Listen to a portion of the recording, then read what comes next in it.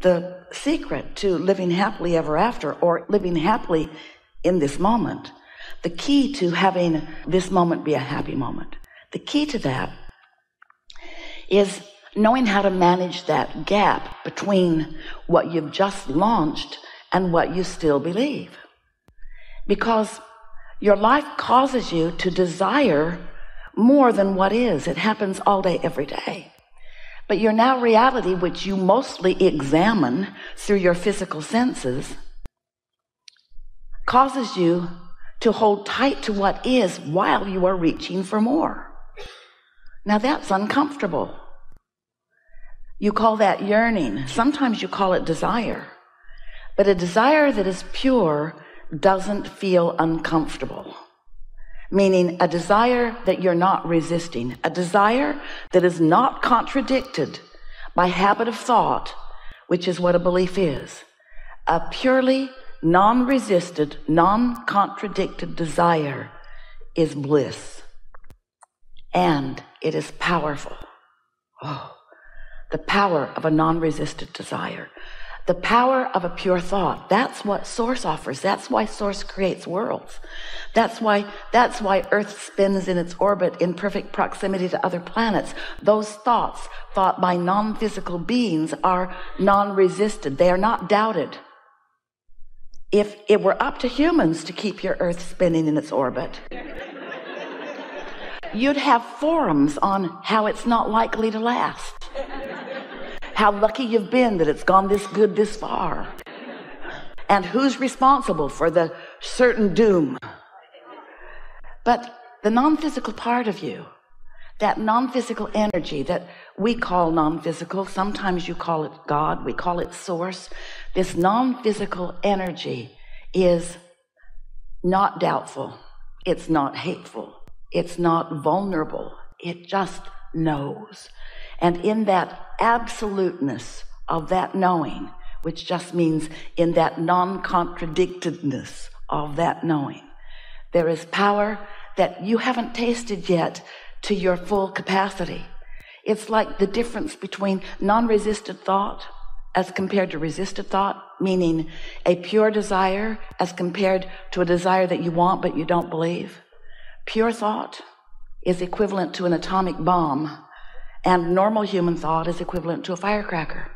You just can't quite feel the power of the non-resistant thought. And yet, every now and again, you find a little piece of it, and you feel the energy of it, the euphoria of it, the bliss of it, the power of it. But for most humans, it doesn't last very long because you've trained yourself and been trained by others to be so very objective, so very balanced. Let's weigh the pros and the cons and the pluses and the minuses. Let's think about what we want, but let's look at the downside of it too. And we say, don't do that. Don't contradict your thought for the sake of pleasing others who don't know better. Find something that you want and focus on it unequivocally. And as you look around at others like you who are creating their own reality, and you see someone who is particularly, apparently, masterful at it, in that they've accomplished a lot. They are masters in their art, or masters in their science, or blissful in their world. And as you get up close enough that you get to hear them or know them, you will notice these things about them. They speak of what they want, but they don't talk against it. They don't talk against their own desires. Jerry wrote a paper, Esther's Jerry, dearly departed. Dearly not departed, but partly departed. Part of him departed, most of him still here. It's hard to explain. He croaked. He wrote a paper some years ago entitled, "Keep Your Ideas to Yourself Until They Are Fully Developed."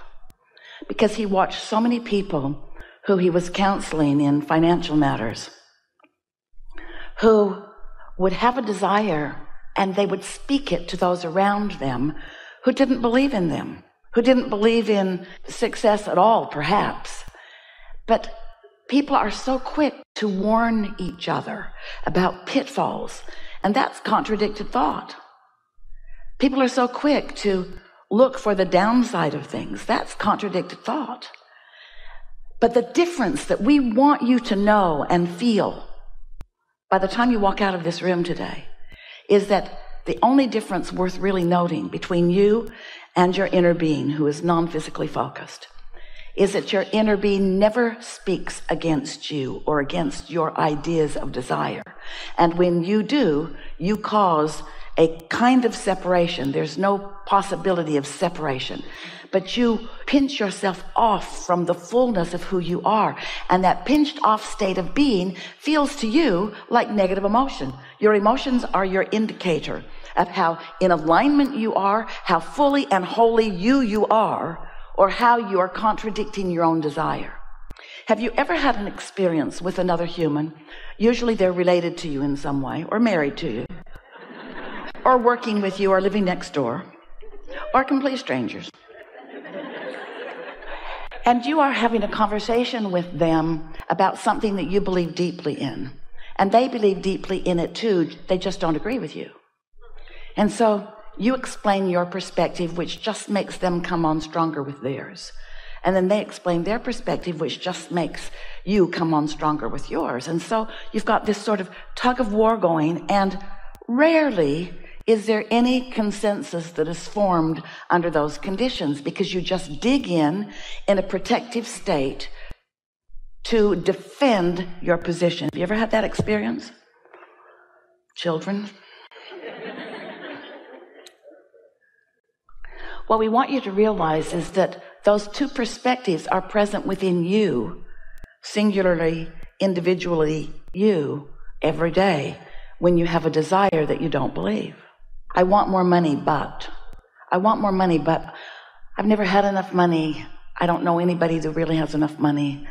My parents didn't have enough money. And while that is factually accurate, it doesn't need to remain that way. But the reason it does remain that way is because when you keep that vibration active as a belief, then your desire can't get far out ahead of it. And this is the thing, this is the premise that we want you to begin with today.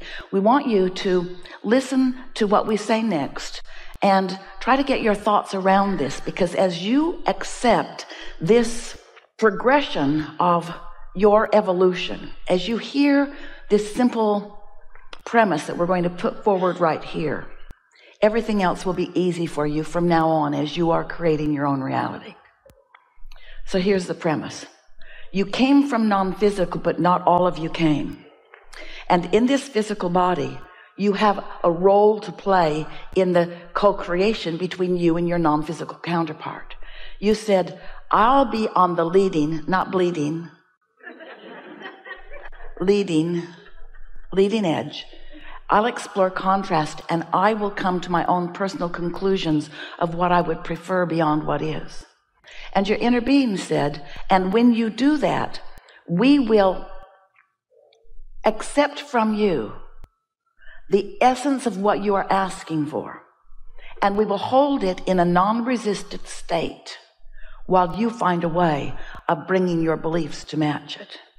In other words, if you lived in a time and a space where there was not enough food, and starvation is what was happening all around you, and your desire for abundance of food, not just for your belly, but for the bellies of those you love, for the bellies of those that you don't even know, you and however many of you that are having the experience, usually millions, are launching rockets of desires, and all of your inner beings are receiving those requests and holding purely that thought of abundance of food.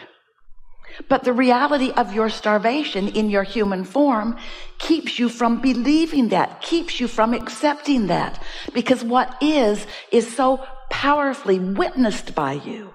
And you would feel like a fool to pretend abundance when it isn't evident around you. And so your now reality keeps you in starvation mode. Starvation of relationships, or starvation of clarity, starvation of abundance of all manner, because what is, in terms of what you're seeing and hearing and smelling and tasting and touching, feels so real to you. And we want you to accept that while that is a reality, there is a vibrational reality that is the beginning of all things that are coming. And so these are the words that we want you to capture here, that we want you to focus with us upon. Get out ahead of it. Get out ahead of it. Now, what do we mean by that?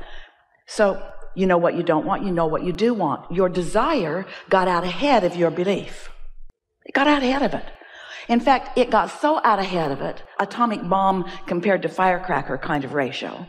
It got so far out ahead of it that source and that which you call God and all manner of that which is goodness, all non-physical, is focused with you on your new out ahead of it desire. Out ahead of it. Now, you could translate that literally, out ahead of it, meaning it hasn't manifested yet. Like the seed in the ground is out ahead of the corn stalk that will grow and the ear of corn that will grow. In other words, the potential is out ahead of the reality. You get what we're talking about? But if the farmer didn't believe in the process of the seed becoming the ear of corn, then he would never plant the seed. And so often humans don't plant the seed because they want the corn to show up right now. Now we know you get that in terms of corn. But we want you to get that in terms of everything. We want you to realize that when you launch a rocket of desire, that's a seed that is germinating in this vibrational reality and being tended by the gardener of all gardeners, that which is source energy in your inner being. And it will become that which you want it to be, but you will not witness it if you are contrary to your own desire. You see what we are getting at? You've got to find a way to believe in your own desire. You've got to believe in your own desire, which means you've got to understand the process. You've got to understand that there is a vibration that is becoming a thought, and a thought that is becoming an impulse, and an impulse that is becoming a manifestation. In fact, let's call the thought a manifestation too, and let's call the impulse a manifestation too. In other words, let's start watching for the evidence of your desires turning to things that you can witness, rather than needing the thing to be there first so that you can then believe in it. Humans say, well, I'll believe it when I see it. And we say, you got to believe it before you see it, or you can't see it. But what trips you up is that there are other things that you can see that have been created by others, or that were here when you got here, or that are easier for you to believe. So you don't quite make the equation that you as a creator, as a master of creation, have some mastery to accomplish, and you can't be lazy about it. You got to pay attention to what you're doing vibrationally. You can't just complacently move along through life. Observing what you want, that's a good thing because you create more of that. But when you observe what you don't want, not so good because you create more of that. Because this is a universe based upon attraction. There's no exclusion in this universe. So when you see something that you want and you say yes to it, you're saying yes to something that you want. And there's a very good chance that you are non-resistant to that. And so it will flow easily. Usually quickly into your experience. But when you see what you don't want and you shout no at it, you're really saying yes to the thing that you do not want. So you're saying yes to not enough money at the same time you're saying, I want more money. I want more money, and yes, I want not enough money. And you want to say, no, I'm not. I'm saying yes to money and no to not enough. And we say, no, you're not. You're saying yes to money and yes to not enough money. You've got a tug of war going on inside of you. Because in this universe that is vibrational, it's not verbal. Strange we verbal so much. This is not a verbal universe. This is a vibrational universe. And so you are speaking a vibrational language, and in many cases you are misusing it because you don't realize that you're speaking a vibrational language.